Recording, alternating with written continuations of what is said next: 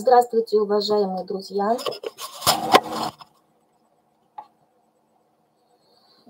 Сегодня 28 января 2022 года. Я продолжаю читать книгу «Джунгли» Руdyарда Киплинга, великого английского писателя и поэта, лауреата Нобелевской премии в области литературы.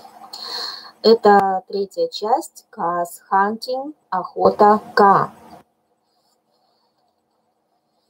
His spots are the joy of the leopard. His horns are the buffalo's pride. Be clean, for the strength of the hunter is known by the gloss of his hide. If ye find that the bullock can toss you, or the heavy-browed Saphakan go, ye need not stop work to inform us. We know it 10 seasons before. Oppress not the cubs of the stranger, but hail them as sister and brother. For though they are little and fubsy, it may be the bear is their mother.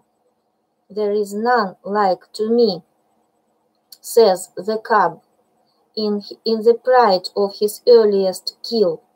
But the jungle is large, and the cub, he is small. Let him think and be still. Maxims of Baloo. All that is told what happened some time before Mowgli was turned out of the Seeonee wolf pack, or revenged himself on Shere Khan the tiger. The big, serious old brown bear was delighted to have so quick a pupil, for the young wolves will only learn as much of the law of the jungle as applies to their own pack and tribe, and run away as soon as they can repeat the hunting verse. Feet that make no noise, eyes that can see in the dark, ears that can hear the winds in their layers, and sharp white teeth, all these things are the marks of our brothers except Tabaqui the jackal and the hyena, whom we hate. But Mowgli, as a man-cub, had to learn a great deal more than this. Sometimes Bagheera, the Black Panther, would come lounging through the jungle to see how his pet was getting on, and would purr with his head against a tree while Mowgli recited the day's lesson to Baloo. The boy could climb almost as well as he could swim, and swim almost as well as he could run. So Baloo, the teacher of the law, taught him the wood and water laws. How to tell a rotten branch from a sound one, how to speak politely to the wild bees when he came upon a hive of them 50 feet above ground, what to say to Mang the bat when he disturbed him in the branches at midday, and how to warn the water snakes in the pools before he splashed down among them. None of the jungle people like being disturbed, and all are very ready to fly at an intruder. Then, too, Mowgli was taught the stranger hunting call, which must be repeated aloud till it is answered. Wherever one of the jungle people hunts outside his own grounds. It means, translated, give me leave to hunt here because I am hungry. And the answer is, hunt then for food, but not for pleasure. All this will show you how much Mowgli had to learn by heart, and he grew very tired of saying, the same thing over 100 times. But as Baloo said to Bagheera one day when Mowgli had been cuffed and run off in a temper, a man cub is a man cub, and he must learn all the law of the jungle.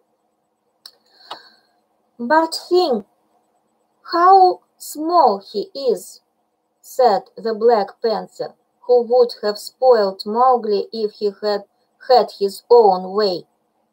How can his little head carry all the long talk? Is there anything in the jungle too little to be killed? No. That is why I teach him these things, and that is why I hit him very softly when he forgets. Softly? What dost thou know of softness, old Iron Feet? Bagheera grunted. His face is all bruised today by thy softness. Oh, better he should be bruised from head to foot by me, who love him, than that he should come to harm through ignorance, Baloo answered very earnestly.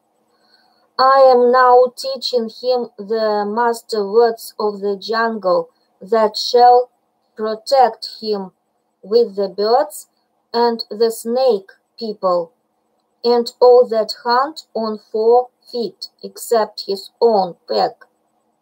He can now claim protection if he will only remember the words from all in the jungle. Is not that worth a little beating? Well, look to it then that thou dost not kill the man cub. He is no tree trunk to sharpen thy blunt claws upon. But what are those master words? I am more likely to give help than to ask it. Bagheera stretched out one paw and admired the steel blue, ripping chisel talons at the end of it. Still, I should like to know. I will call Mowgli, and he shall say them, if he will. Come, little brother. My head is ringing like a big tree, said a sullen little voice over their heads, and Mowgli slid down a tree trunk very angry and indignant, adding as he reached the ground, I come for Bagheera and not for thee, fat old Baloo. That is all one to me, said Baloo, though he was hurt and grieved. Tell Bagheera then the master words of the jungle that I have taught thee this day. Master words for which people? Said Mowgli, delighted to show off. The jungle has many tongues. I know them all. A little thou knowest, but not much. See, O Bagheera, they never thank their teacher. Not one small wolfing has ever come back to thank old Baloo for his teachings. Say the word for the hunting people, then, great scholar. We be of one blood, ye and I, said Mowgli, giving the words the Bear accent which all the hunting people use. Good. Now for the birds. Mowgli repeated with the kite's whistle at the end of the sentence. Now for the snake people, said Bagheera. The answer was perfectly indescribable hiss, and Mowgli kicked up his feet behind, clapped his hands together to applaud himself, and jumped onto Bagheera's back, where he sat sideways, drumming with his heels on the glossy skin and making the worst faces he could think of at Baloo. "There, there! That was worth a little bruise," said the brown bear tenderly. "Some day thou wilt remember me." Then he turned aside to tell Bagheera how he had begged the master words from Hathi, the wild elephant, who knows all about these things, and how Hathi had make Mowgli down to a pool to get the snake word from a water snake, because Baloo could not pronounce it, and how Mowgli was now reasonably safe against all accidents in the jungle, because neither snake, bird, nor beast would hurt him. "No one then is to be feared," Baloo wound up, patting his big furry stomach with pride. "Except his own tribe," said Bagheera under his breath, and then aloud to Mowgli, "Have a care for my ribs, little brother. What is all this dancing up and down?" Mowgli had been trying to make himself heard by pulling at Bagheera's shoulder fur and kicking hard. When the two listened to him, he was shouting at the top of his voice, "And so I shall have a tribe of my own and lead them through the branches all day long." "What is this new folly, little dreamer of dreams?" said Bagheera. "Yes, and throw branches and dirt at old Baloo," Mowgli went on. "They have promised me this. Ah!" Woof! Baloo's big paw scooped Mowgli off Bagheera's back, and as the boy lay between the big forepaws, he could see the bear was angry. "Mowgli," said Baloo, "thou hast been talking with the Bandar-log, the monkey people." Mowgli looked at Bagheera to see if the panther was angry too, and Bagheera's eyes were as hard as jade stones. "Thou hast been with the monkey people, the grey apes, the people without a law, the eaters of everything. That is great shame." "When Baloo hurt my head," said Mowgli, he was still on his back, "I went away, and the grey apes came down from the trees and had pity on me. No one else cared." He snuffed a little. "The pity of the monkey people," Baloo snorted. "The stillness of the mountain stream, the cool of the summer sun, and then man cub. And then they gave me nuts and pleasant things to eat, and they carried me in their arms up to the top of the trees and said I was their blood brother, except that I had no tail and should be their leader some day." "They have no leader," said Bagheera. "They lie. They have always lied. They were very kind and bade me come again. Why have I never been taken among the monkey people? They stand on their feet as I do. They do not hit me with hard paws. They play all day. Let me get up. Bad Baloo, let me up. I will play with them again." "Listen, man cub," said the bear, and his voice rumbled like thunder on a hot night. "I have taught thee all the law of the jungle for all the peoples of the jungle, except the monkey folk who live in the trees. They have no law. They are outcasts. They have no speech of their own, but use the stolen words which they overhear when they listen and peep and wait up above the branches. Their way is not our way. They are without leaders.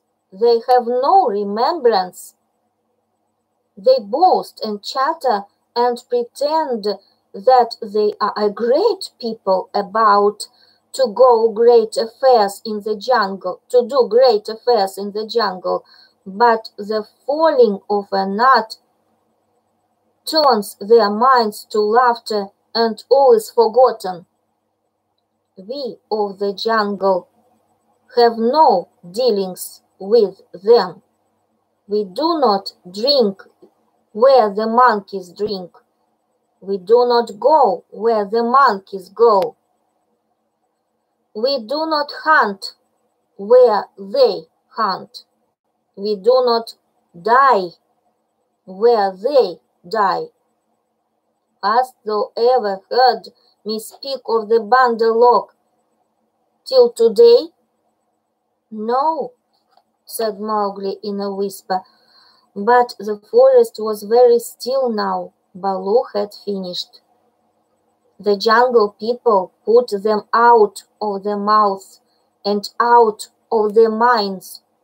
There are very many evil, dirty, shameless, and they desire, if they have any fixed desire, to be noticed by the jungle people. But we do not notice them even when they throw nuts and fish on our heads. He had hardly spoken when a shower of nuts and twigs spattered down through the branches, and they could hear coughings and howlings and angry jumpings high up in the air among the thin branches. The monkey people are forbidden, said Baloo. Forbidden to the jungle people. Remember. How was I to guess he would play with such dirt? Remember, forbidden, said Bagheera, but I still think Baloo should have warned thee against them. How was I to guess he would play with such dirt? The monkey people. Pooh!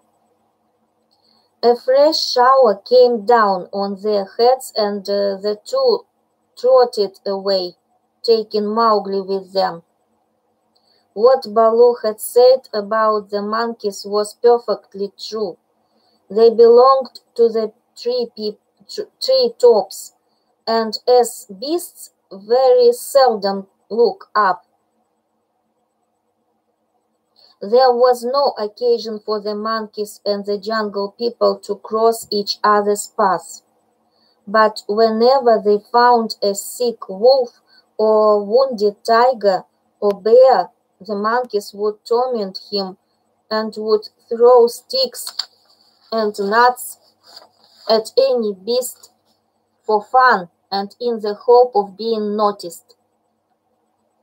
Then they would howl and shriek senseless songs and invite the jungle people to climb up their trees and fight them, or would start furious battles over nothing among themselves and leave the dead monkeys where the jungle people could see them.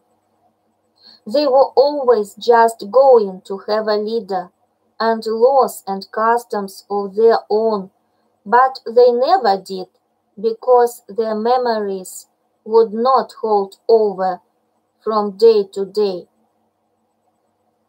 And so they compromised things by making up a saying, "What the Bandelok think now, the jungle will think later." And that comforted them a great deal.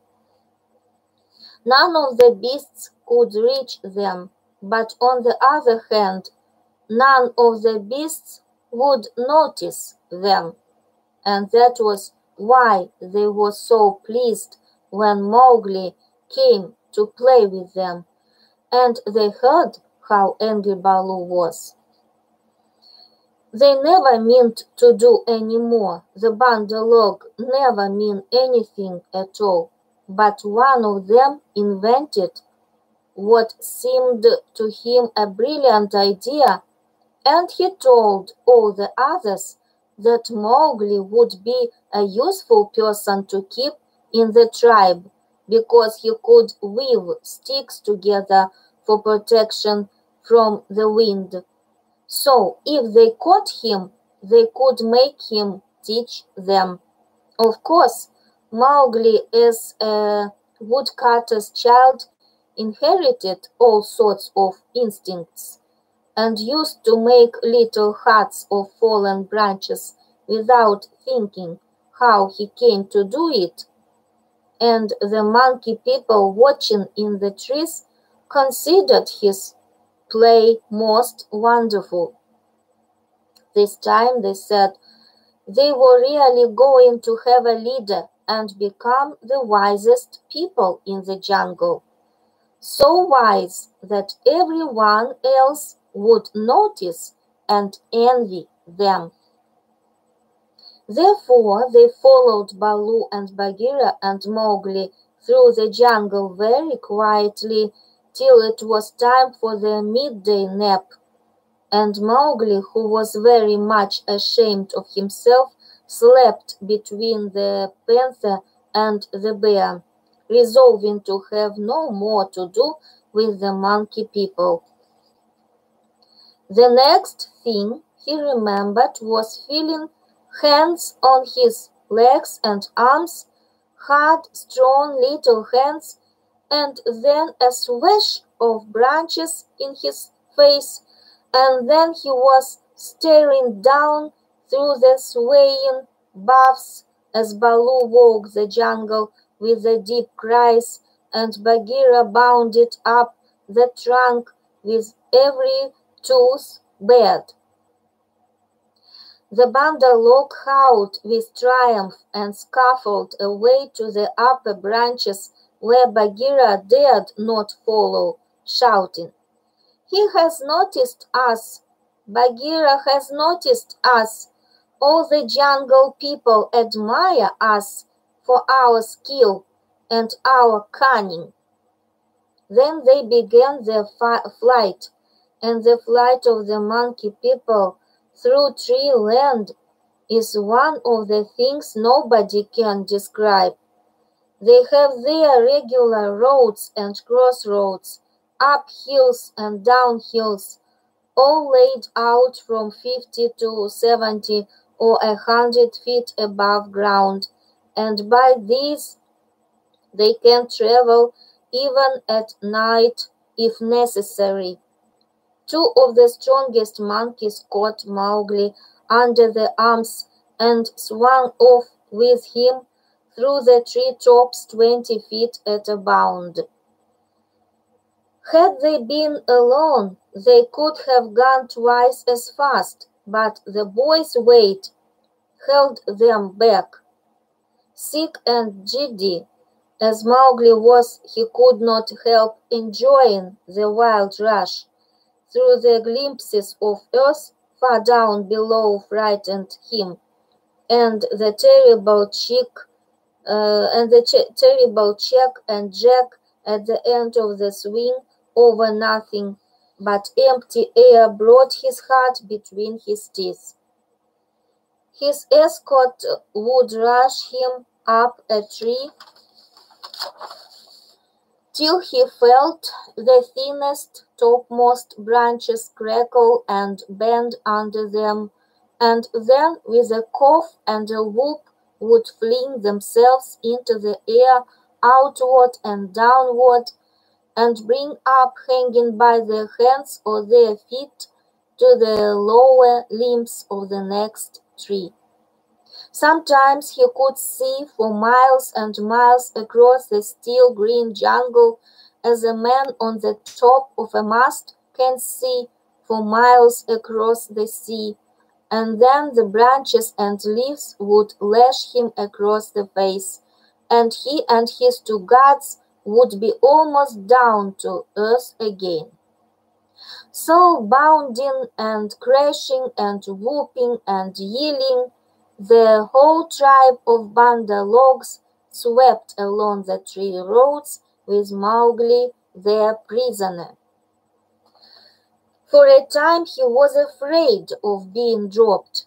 Then he grew angry, but knew better than to struggle, and then he began to think. The first thing was to send back word to Baloo and Bagheera, for at the pace the monkeys were going, he knew his friends would be left far behind. It was useless to look down, for he could only see the top sides of the branches.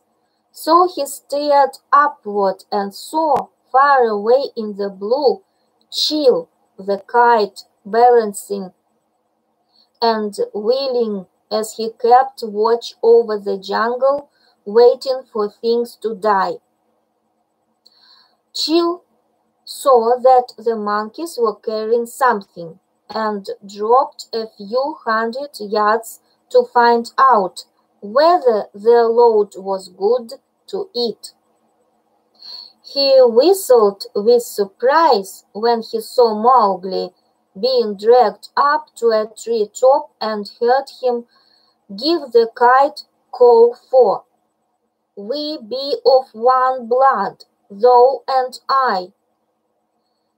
The waves of the branches closed over the boy, but Chil balanced away to the next tree in time to see the little brown face come up again. "Mark my trail," Mowgli shouted. "Tell Baloo of the Seeonee Pack and Bagheera of the Council Rock." "In whose name, brother?" Chil had never seen Mowgli before, though of course he had heard of him. "Mowgli, the frog, man cub they call me. Mark my trail."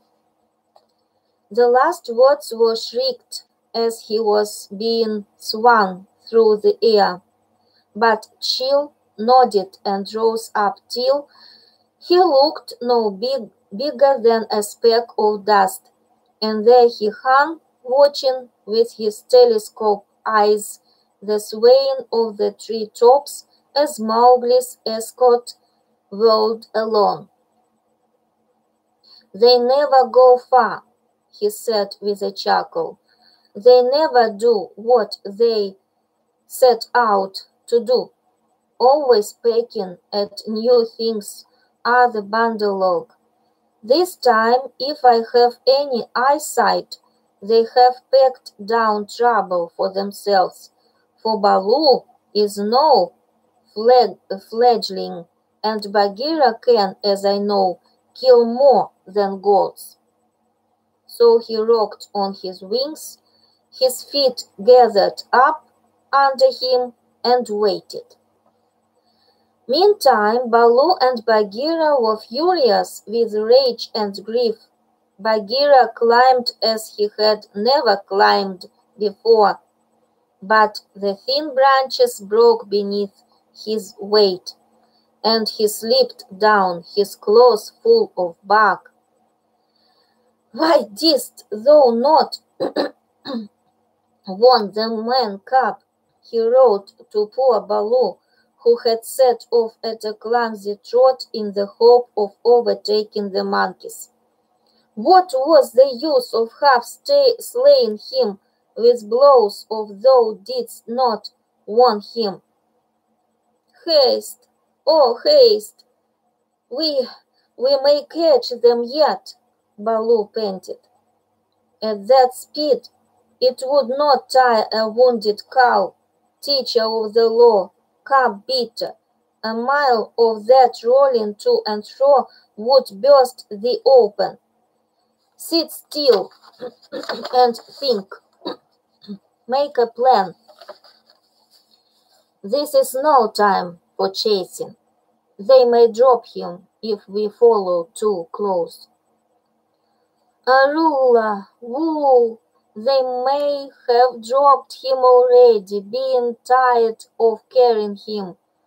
Who can trust the bandalog? Put dead bats on my head.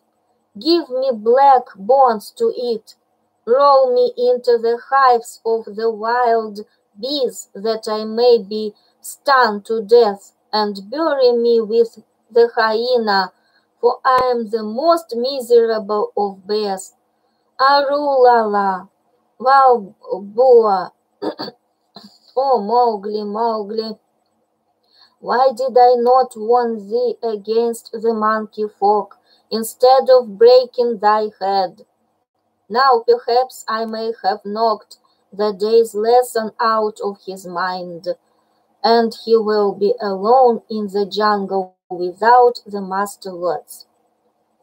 Baloo clasped his paws over his ears and rolled to and fro moaning. At least he gave me all the words correctly a little time ago, said Bagheera impatiently. Baloo, thou hast neither memory nor respect. What would the jungle think if I, the Black Panther, curled myself up like Ikki the porcupine and howled? What do I care what the jungle thinks? He may be dead by now. Unless and until they drop him from the branches in sport, or kill him out of idleness, I have no fear for the man-cub. He is wise and well taught, and above all he has the eyes that make the jungle people afraid. But, and it is a great evil, he is in the power of the Bandalog, and they, because they live in trees, have no fear of any of our people. Bagheera licked one forepaw thoughtfully. Fool that I am, oh fat, brown, root-digging fool that I am, said Baloo, uncurling himself with a jerk. It is true what Hathi, the wild elephant, says, to each his own fear, and they, the Bandalog, fear Kaa, the rock snake. He can climb as well as they can. He steals the young monkeys in the night. The whisper of his name makes their wicked tails cold. Let us go to Kaa. What will he do for us? He is not of our tribe, being footless, and with most evil eyes, said Bagheera.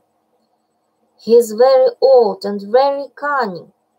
Above all, he is always hungry, said Baloo hopefully. Promise him many goats.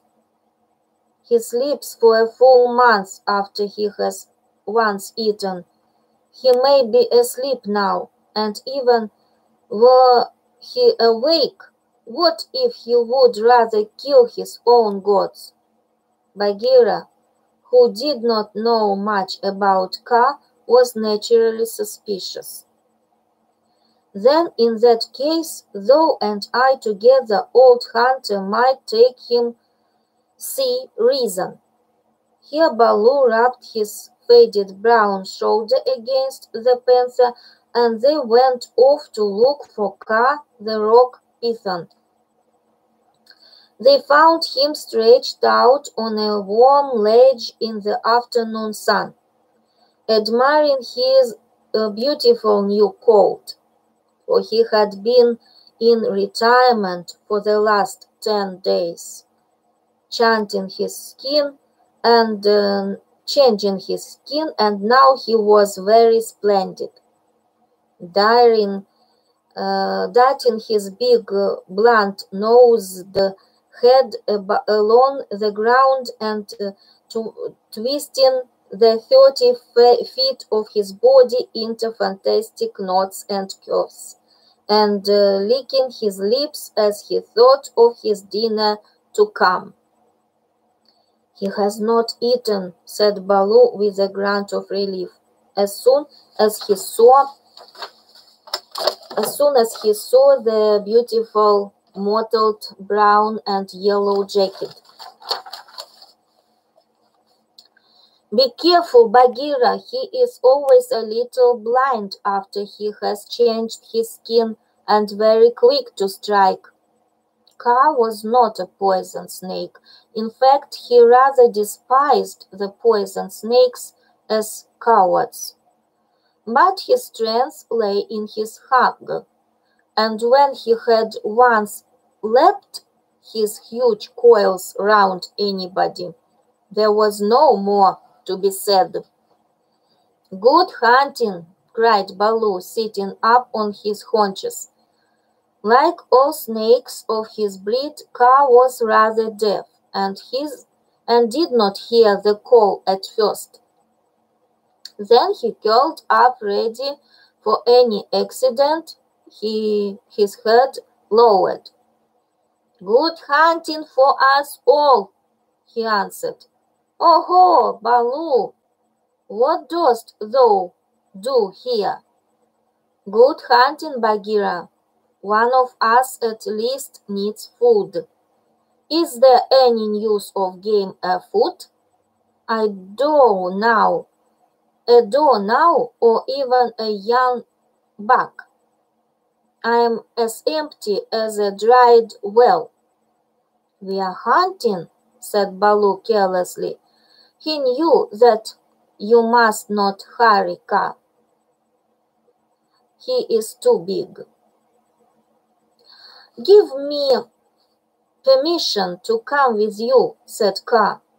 "A blow more or less is nothing to thee, Bagheera or Baloo, but I have to wait and wait for days in a wood path and climb half a night on the mere chance of a young ape." "Path how? The branches are not what they were when I was young. Rotten twigs and dry boughs are they all." "Maybe thy great weight has something to do with the matter," said Baloo. "I am a fair lance, said Kaa with a little pride. "But for all that, it is the fault of this new-grown timber. I came very near to falling on my last hunt, very near indeed, and the noise of my sleeping, for my tail was not tight wrapped round the tree, waked the Bandar log, and they called me most evil names." "Footless, yellow earthworm," said Bagheera under his whiskers, as though he were trying to remember something. "Sss! Have they ever called me that?" said Kaa. "Something of that kind it was that they shouted to us last moon, but we never noticed them. They will say anything, even that thou hast lost all thy teeth, and wilt not face anything bigger than a kid, because they are indeed shameless, these Bandalogs, because thou art afraid of the he-goat's horns." Bagheera went on sweetly.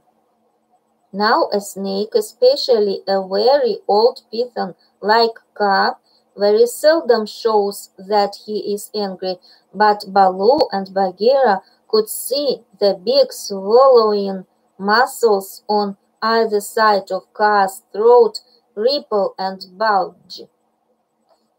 "The Bandar log have shifted their grounds," he said quietly. "When I came up into the sun today, I heard them whooping among the tree tops." It is the Bandar log that we follow now," said Baloo, but the words stuck in his throat, for that was the first time in his memory that one of the Jungle People had owned to being interested in the doings of the monkeys. Beyond doubt, then it is no small thing that takes two such hunters, leaders in their own jungle, I am certain, on the trail of the bandar log, Kaa replied cautiously as he swelled his curiosity. Indeed, Baloo began, I am no more than the old and sometimes very foolish teacher of the laws to the Seeonee wolf cubs, and Bagheera here. Is Bagheera, said the Black Panther, and his jaws shut with a snap, for he did not believe in being humble. The trouble is this, Kaa. Those nut stealers and pickers of palm leaves have stolen away our man cub, of whom thou hast perhaps heard. I heard some news from Ikki. His quills make him presumptuous of a man thing that was entered into a wolf pack, but I did not believe. Ikki is full of stories, half heard and very badly told. But it is true.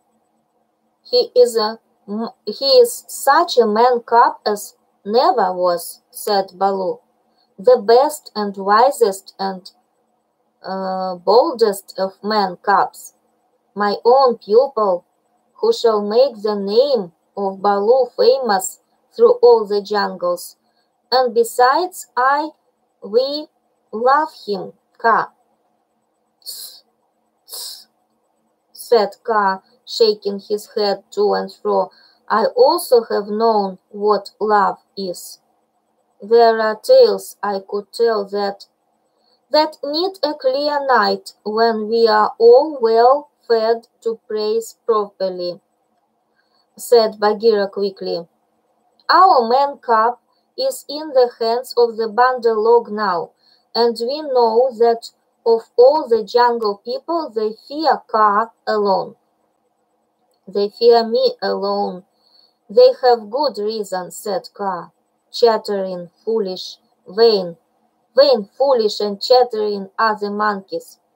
But a man thing in their hands is in no good luck. They grow tired of the nuts they pick and throw them down. They carry a branch half a day, meaning to do great things with it, and then they snap it in two. That man thing is not to be envied. They called me also Yellowfish, was it not? Worm, earthworm, said Bagheera, as well as other things, which I cannot now say for shame. We must remind them to speak well of their master. We must help their wandering memories. Now, whither went they with the cub? The jungle alone knows. Toward the sunset, I believe, said Baloo. We had thought that thou wouldst know, Kaa. I? How? I take them when they come in my way, but I do not hunt the bandar log of rocks or green scum or a water hole for that matter. Up, up! Hello! Look up, Baloo, at the Seeonee wolf pack. Baloo looked up to see where the voice came from, and there was Chill, the kite, sweeping down with the sun shining on the upturned flanks of his wings. It was near Chill's bedtime, but he had ranged all over the jungle looking for the bear and had missed him in the thick foliage. What is it? Said Baloo. I have seen Mowgli among the bandar log. He bade me tell you. I watched The Bandar-log have taken him beyond the river to the monkey city, to the cold lairs. They may stay there for a night, or 10 nights, or an hour. I have told the bats to watch through the dark time. That is my message. Good hunting, all you below. Full gorge and a deep sleep to you, chill, cried Bagheera. I remember thee in my next kill, and put aside the head for thee alone, O best of kites. It is nothing, it is nothing. The boy held the master word. I could have done no less. And Chill circled up again in his roost. He has not forgotten to use his tongue, said Baloo, with a chuckle of pride. To think of one so young remembering the master word for the birds too while he was being pulled across trees. It was most firmly driven into him, said Bagheera, but I am proud of him, and now we must go to the cold lairs. They all knew where that place was, but few of the jungle people ever went there because what they called the cold lairs was an old deserted city, lost and buried in the jungle, and beasts seldom use a place that men have once used. The wild boar will, but the hunting tribes do not. Besides, the monkeys lived there as much as they could be saved to live anywhere, and no self-respecting animal would come within eyeshot of it except in times of drought, when the half-ruined tanks and reservoirs held a little water.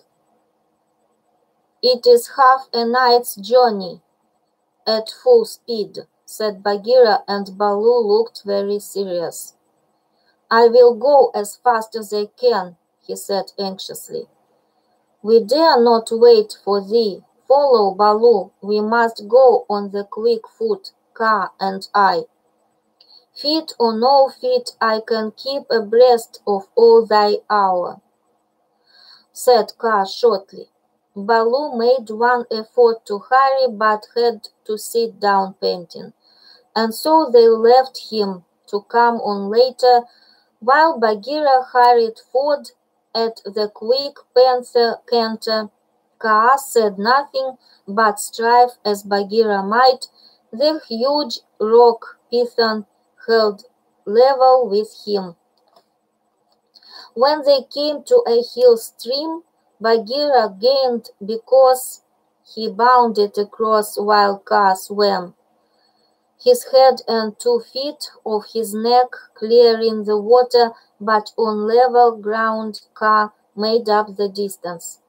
By the broken log that freed me, said Bagheera, when twilight had fallen, thou art no slow goer. I am hungry, said Kaa. Besides, they called me Speckled Frog. Warm, earthworm, and yellow to boot. All one, let us go on. And Kaa seemed to pour himself along the ground, finding the shortest road with his steady eyes and keeping to it. In the cold lairs, the monkey people were not thinking of Mowgli's friends at all. They had brought the boy to the lost city and were very pleased with themselves for the time. Mowgli had never seen an Indian city before, and though this was almost a heap of ruins, it seemed very wonderful and splendid. Some king had built it long ago on a little hill. You could still trace the stone causeways that led up to the ruined gates, where the last splinters of wood hung to the worn, rusted hinges. Trees had grown into and out of the walls. The battlements were tumbled down and decayed, and wild creepers hung out of the windows of the towers on the walls in bushy hanging clumps. A great roofless palace crowned the hill, and the marble of the courtyards and the fountains was split and stained with red and green, and the very cobblestones in the courtyard where the king's elephants used to live had been thrust up and apart by grasses and young trees. From the palace you could see the rows and rows of roofless houses that made up the city, looking like empty honeycombs filled with blackness. The shapeless block of stone that had been an idol in the square where four roads met, the pits and dimples at street corners where the public wells once stood, and the shattered domes of temples with wild figs sprouting on their sides. The monkeys called the place their city, and pretended to despise the jungle people because they lived in the forest, and yet they never knew what the buildings were made for, nor how to use them. They would sit in circles on the hall of the king's council chamber and scratch for fleas and pretend to be men. Or they would run in and out of the roofless houses and collect pieces of plaster and old bricks in a corner and forget where they had hidden them, and fight and cry in scuffling crowds, and then break off to play up and down the terraces of the king's garden, where they would shake the rose trees and the oranges in sport to see the fruit and flowers fall. They explored all the passages and dark tunnels in the palace and the hundreds of little dark rooms, but they never remembered what they had seen and what they had not, and so drifted about in ones and twos or crowds, telling each other that they were doing as men did. They drank at the tanks and made the water all muddy, and then they fought over it, and then they would all rush together in mobs and shout. There is no one in the jungle so wise and good and clever and strong and gentle as the Bandar log. Then all would begin again till they grew tired of the city and went back to the tree tops, hoping the jungle people would notice them. Mowgli, who had been trained under the law of the jungle, did not like or understand this kind of life.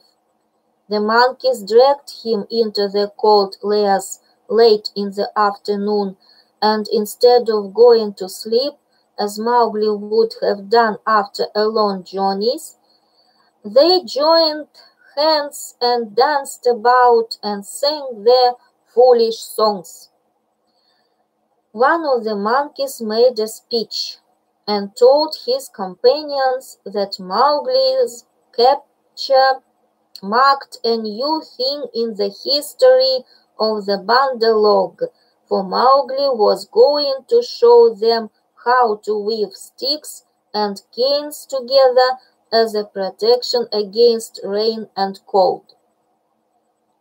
Mowgli picked up some creepers and began to work them in and out, and the monkeys tried to imitate.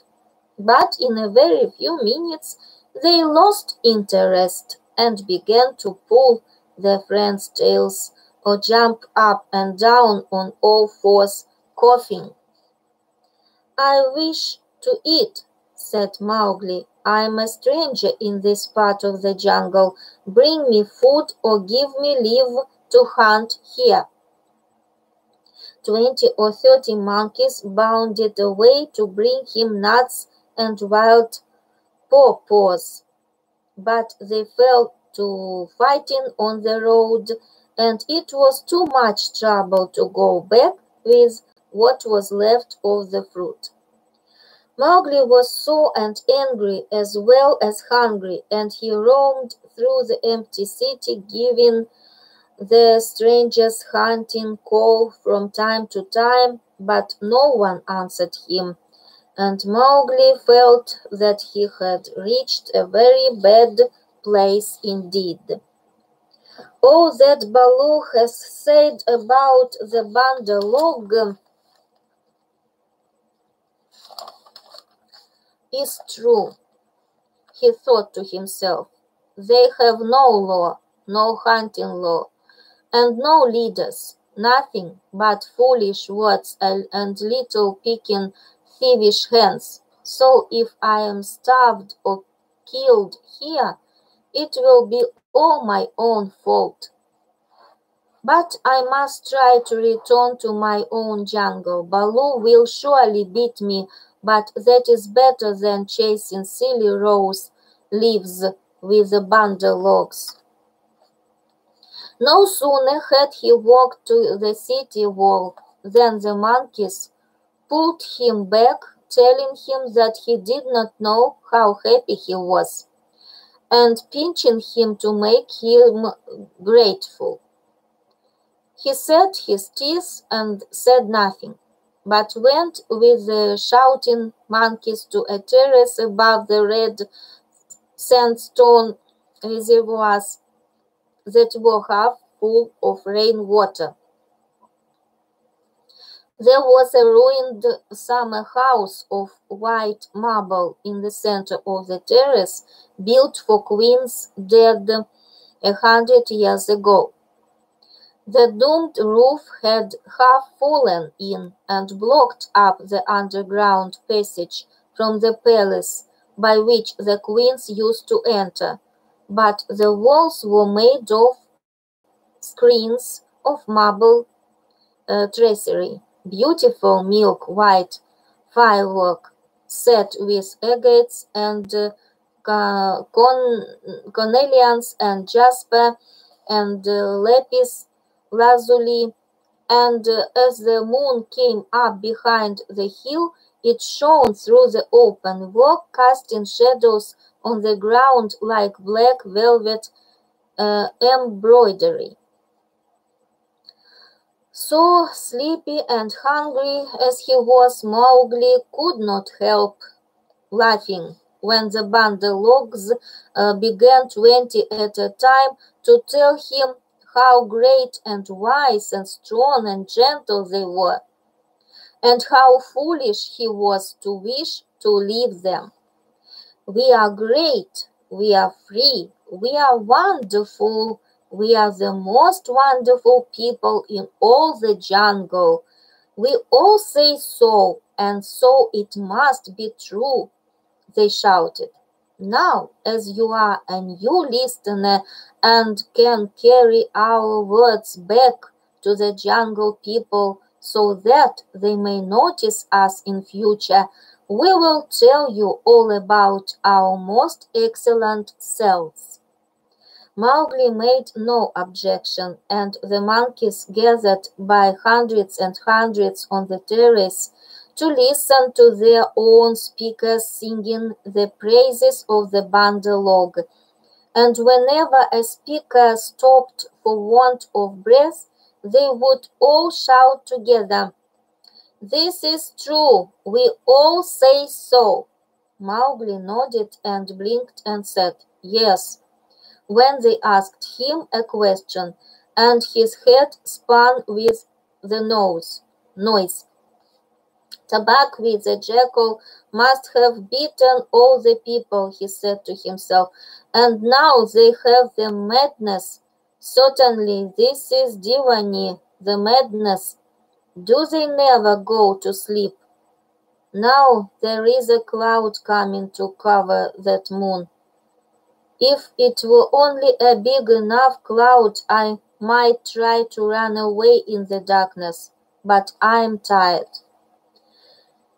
That same cloud was being watched by two good friends in the ruined ditch below the city wall, for Bagheera and Kaa, knowing well how dangerous the monkey people were in large numbers, did not wish to run any risks.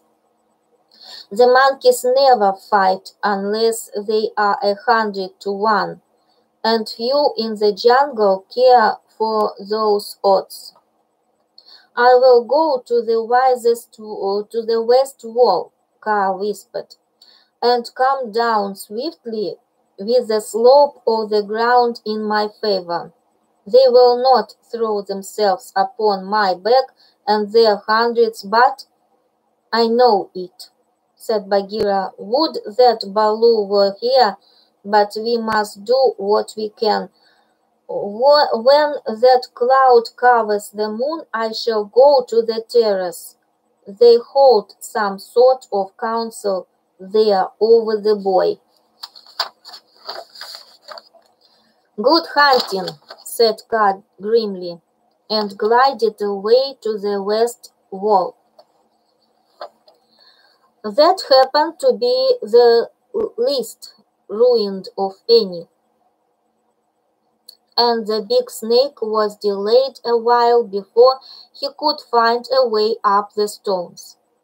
The cloud hid the moon, and as Mowgli wondered what would come next, he heard Bagheera's light feet on the terrace. The Black Panther had raced up the slope almost without a sound and was striking. He knew better than to waste time in biting right and left among the monkeys who were seated round Mowgli in circles 50 and 60 deep. There was a howl of fright and rage, and then as Bagheera tripped on the rolling, kicking bodies beneath him, a monkey shouted, "There is only one here! Kill him! Kill!" A scuffling mass of monkeys, biting, scratching, tearing, and pulling, closed over Bagheera, while 5 or 6 laid hold on Mowgli, dragged him up the wall of the summer house, and pushed him through the hole of the broken dome. A man-trained boy would have been badly bruised, for the fall was a good 15 feet, but Mowgli fell as Baloo had taught him to fall, and landed on his feet. "Stay there," shouted the monkeys, "till we have killed thy friends, and later we will play with thee, if the Poison people leave thee alive." "We be of one blood, ye and I," said Mowgli, quickly giving the snake's call. He could hear rustling and hissing in the rubbish all round him, and gave the call a second time, to make sure. "Even so, down, hoods all," said half a dozen low voices. Every ruin in India becomes sooner or later a dwelling place of snakes, and the old summer house was alive with cobras. "Stand still, little brother, for thy feet may do us harm."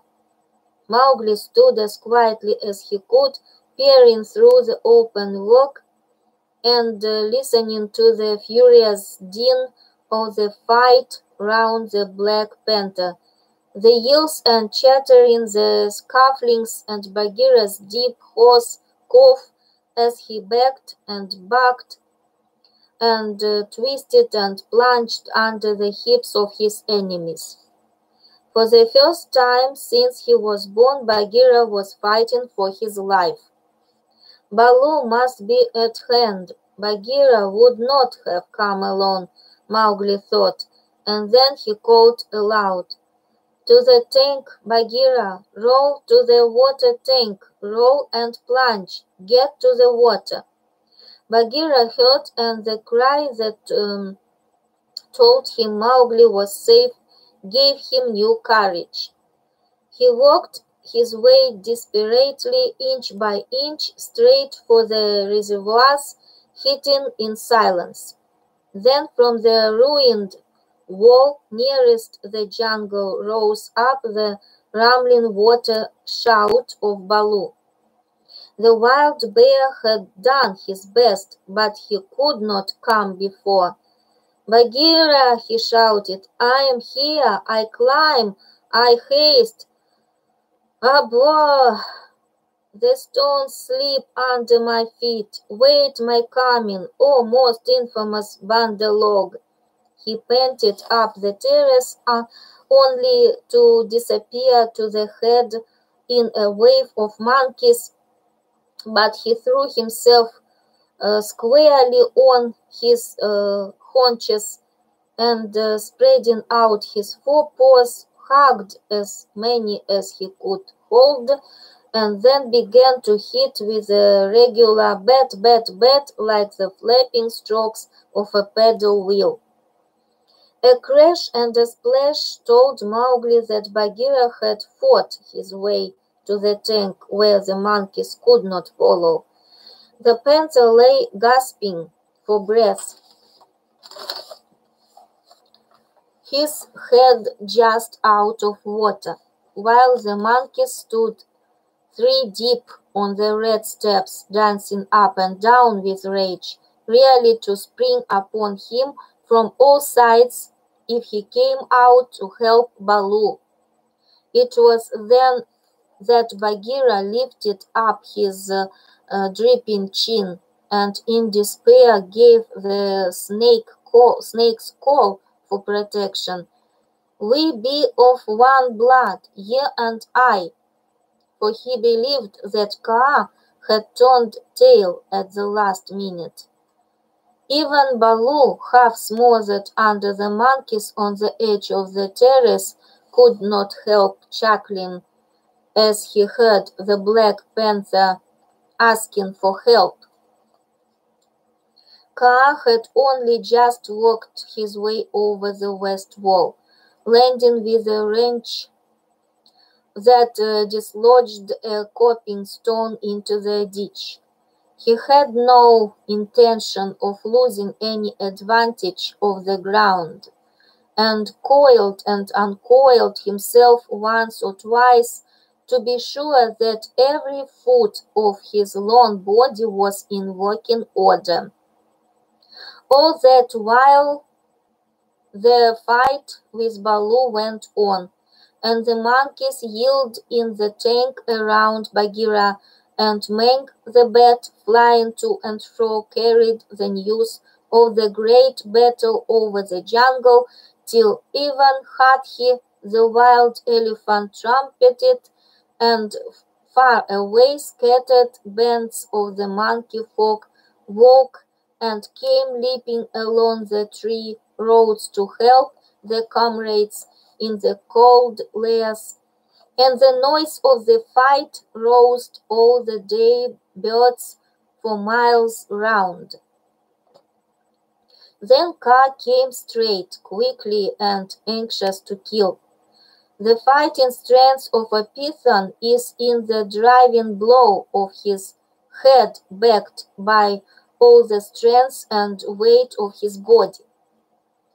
If you can imagine a lance, or a battering ram, or a hammer weighing nearly half a ton driven by a cool, quiet mind living in the handle of it, you can roughly imagine what Kaa was like when he fought. A python 4 or 5 feet long can knock a man down if he hits him fairly in the chest. and Kaa was 30 feet long, as you know. His first stroke was delivered into the heart of the crowd round Baloo, was sent home with shut mouth in silence, and there was no need of a second. The monkeys scattered with cries of "Kaa! It is Kaa! Run, run!"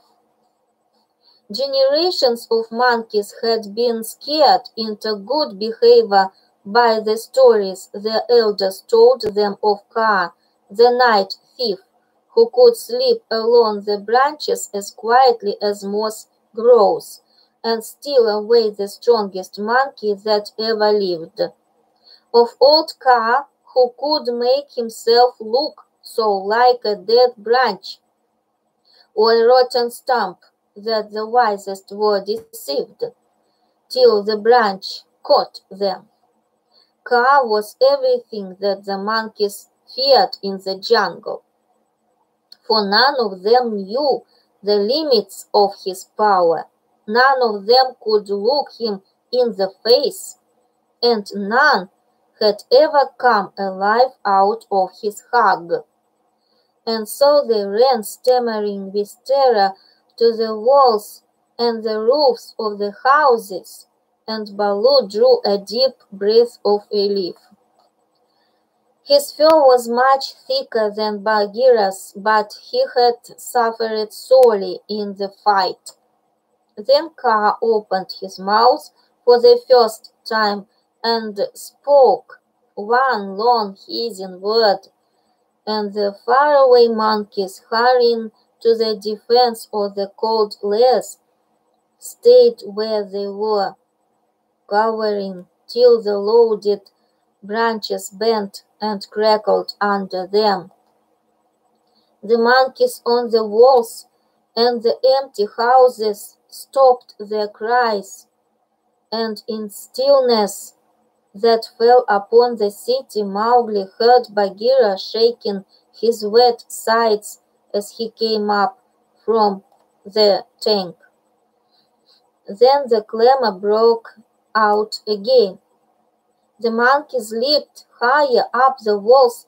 They clung round the necks of the big stone idols and shrieked as they skipped along the battlements, while Mowgli, dancing in the summer house, put his eyes to the screen work and hooted owl-fashion between his front teeth to show his derision and contempt. "Get the man cub out of the trap. I can do no more," Bagheera grasped. Let us take the man cub and go. They may attack again." "They will not move till I order them. Stay, you." "So," Kaa hissed, and the city was silent once more. "I could not come before, brother, but I think I heard thee call." This was to Bagheera. I may come. I may have cried out in the battle," Bagheera answered. "Baloo, art thou here, hurt?" "I am not sure that they have not pulled me into 100 little bearlings," said Baloo gravely, shaking one leg after the other. "Wow, I'm sore, Kaa. We owe thee, I think, our lives, Bagheera and I. No matter. Where is the manling?" "Here, in a trap. I cannot climb out," cried Mowgli. The curve of the broken doom was above his head. "Take him away. He dances like Mao the peacock. He will crush our young," said the cobras inside. "Ha!" said Kaa with a chuckle. "He has friends everywhere, this manling. Stand back, manling, and hide you or poison people. I break down the wall." Kaa looked carefully till he found a discolored crack in the marble tracery, showing a weak spot, made 2 or 3 light taps with his head to get the distance, and then lifting up his feet of his body cleared of the ground, uh, uh, sent home half a dozen full power, smashing blows nose first. The screen work broke and fell away in a cloud of dust and rubbish, and Mowgli leaped through the opening and flung himself between Baloo and Bagheera, an arm round each big neck. "Art thou hurt?" said Baloo, hugging him softly. "I am sore, hungry, and not a little bruised. But, oh, they have handled ye grievously, my brothers. Ye bleed." "Others also," said Bagheera, licking his lips and looking at the monkey dead on the terrace and round the tank. It is nothing, if thou art safe, O my pride of all little frogs," whimpered Baloo. "Of that we shall judge later," said Bagheera, in a dry voice that Mowgli did not at all like. "But here is Kaa, to whom we owe the battle, and thou owest thy life. Thank him according to our custom, Mowgli." Mowgli turned and saw the great python's head swaying a foot above his own. "So this is the mangling," said Kaa. "Very soft is his skin, and he is not so unlike the Bandar log. Have a care, manling, that I do not mistake thee for a monkey some twilight when I have newly changed my coat." "We be of one blood, thou and I," Mowgli answered. "I take my life from thee tonight. My kill shall be thy kill, if ever thou art hungry, O Kaa." "Oh, thanks, little brother," said Kaa, though his eyes twinkled. "And what may so bold a hunter kill? I ask that I may follow when next he goes abroad." "I kill nothing, I am too little, but I drive goats toward such as can use them. When thou art empty, come to me, and I see if I speak the truth. I have some skill in this." He held out his hands, "and if ever thou art in a trap, I may pay the debt which I owe to thee, to Bagheera, and to Baloo here.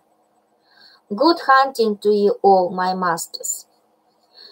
"Well said," growled Baloo, for Mowgli had returned thanks very prettily. The python dropped his head lightly for a minute on Mowgli's shoulder. "A brave heart and a courteous tongue," said he. "They shall carry thee far through the jungle, manling.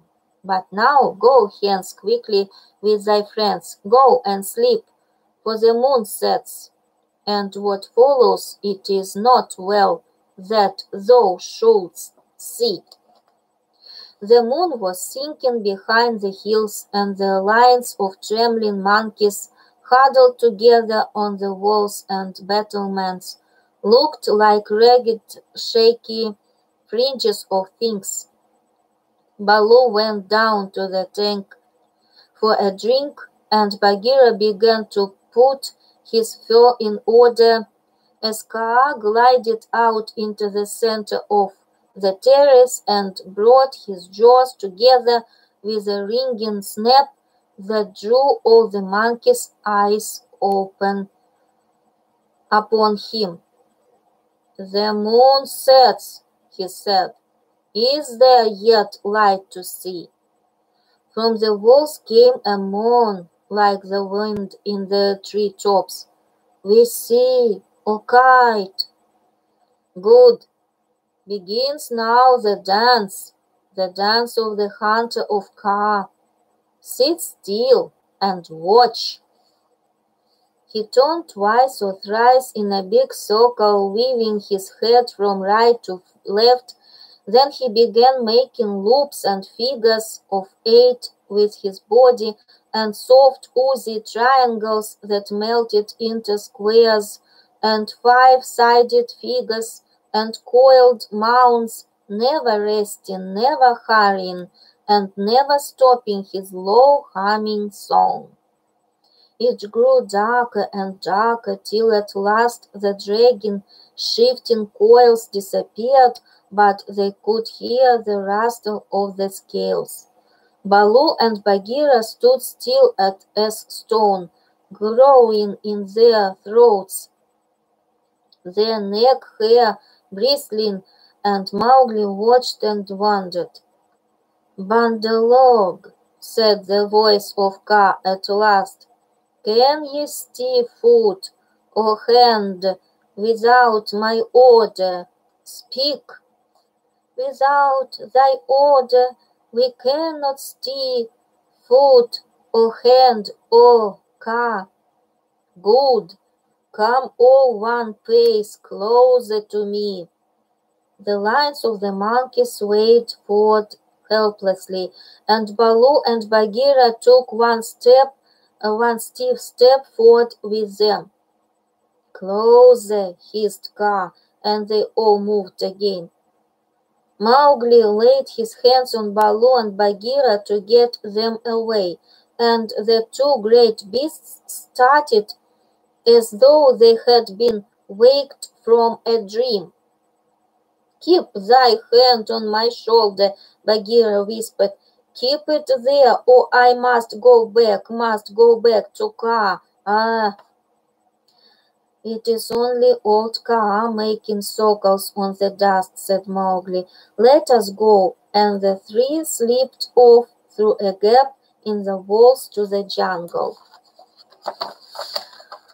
"Woof!" said Baloo when he stood under the still trees again.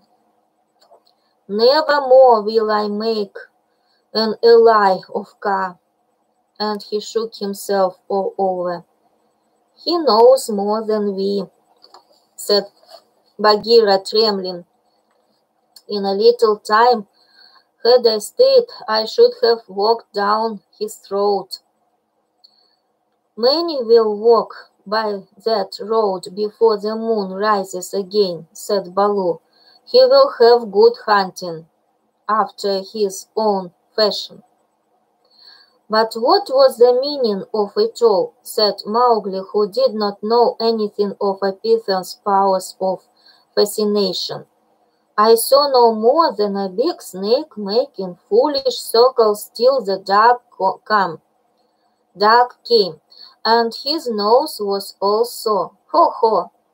"Mowgli," said Bagheera angrily, "his nose was so on thy account, as my ears and sides and paws and Baloo's neck and shoulders are beaten on thy account. Neither Baloo nor Bagheera will be able to hunt with pleasure for many days." "It is nothing," said Baloo. "We have the man cub again." "True, but he has cost us heavily in time which might have been spent in good hunting, in wounds, in hair. I am half plucked along my back, and last of all an honor. For remember, Mowgli, I, who am the Black Panther, was forced to call upon Kaa for protection, and Baloo and I were both made stupid as little birds by the hunger dance. All this, man cub, came of thy playing with the Bandalogs." "True, it is true," said Mowgli sorrowfully. I am an evil man cub, and my stomach is sad in me. What says the law of the jungle, Baloo? Baloo did not wish to bring Mowgli into any more trouble, but he could not tamper with the law, so he mumbled, "Sorrow never stays punishment. But remember, Bagheera, he is very little." "I will remember, but he has done mischief, and blows must be dealt now. Mowgli, hast thou anything to say?" "Nothing. I did wrong, Baloo, and thou art wounded. It is just." Bagheera gave him half a dozen love taps. From a panther's point of view, they would hardly have waked one of his own cubs, but for a 7-year-old boy they amounted to as severe a beating as you could wish to avoid. When it was all over, Mowgli sneezed and picked himself up without a word. "Now," said Bagheera, "jump on my back, little brother, and I will go home." One of the beauties of jungle law is that punishment settles all scores. There is no nagging afterward. Mowgli laid his head down on Bagheera's back and slept so deeply that he never waked when he was put down by Mother Wolf's side in the home cave. The end of part 3.